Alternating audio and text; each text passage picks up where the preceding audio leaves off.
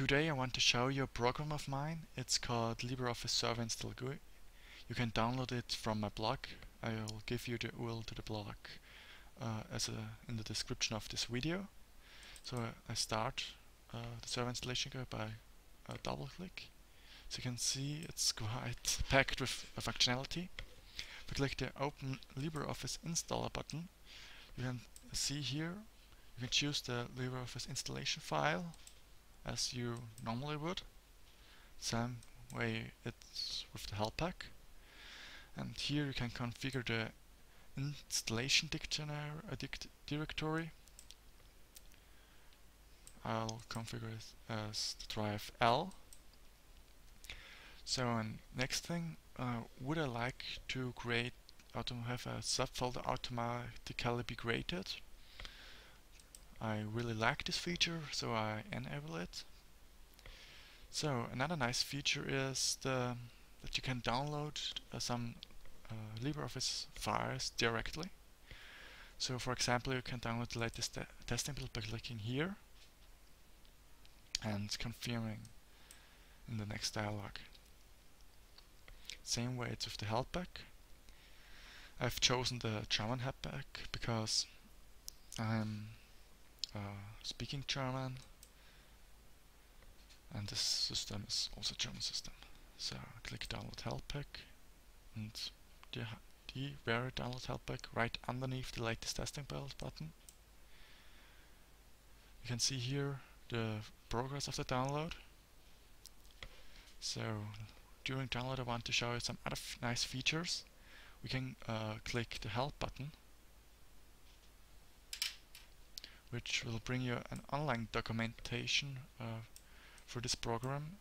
So if you have any further questions, I really would advise you to take a look at this.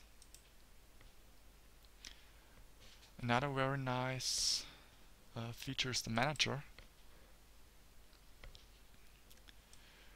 I've here two versions in the same folder because I often manually delete it.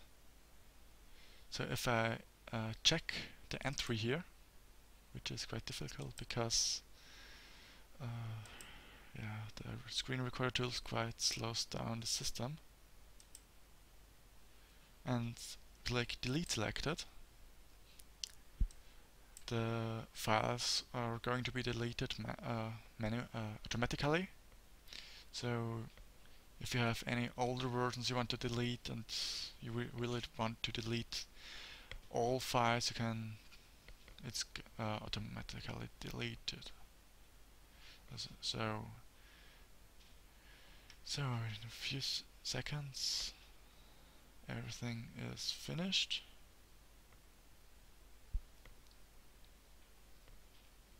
So the download has been finished, and so here you can see we've deleted the two entries.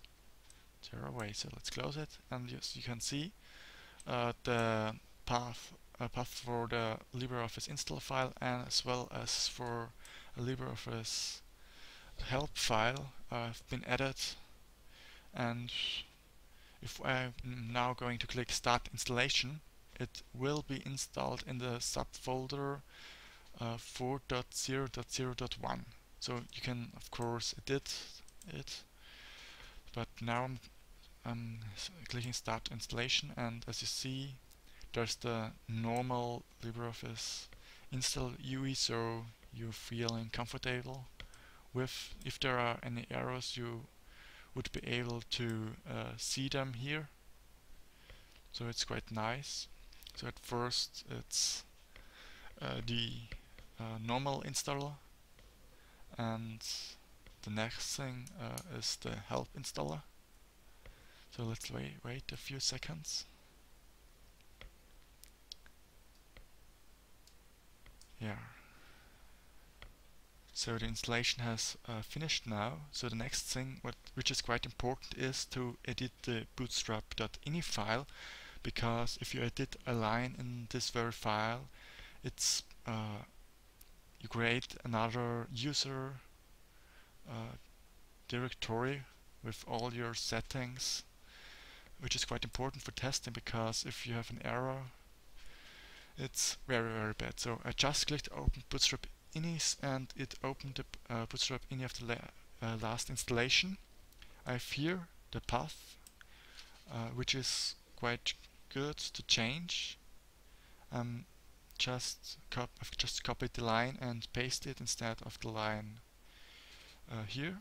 If you hover over this text field, you see a tooltip which provides some additional information. So I click Save Bootstrap Ini, and the file is successfully being saved. So next step is to create, if you want, a shortcut on the desktop. It's quite simple. You just have to click Create Shortcut, drag it into the create shortcut into the for you visible space of my desktop. It's here. Double click, and it's the first start of LibreOffice RC1 on this system. So it might take a little longer as you expect.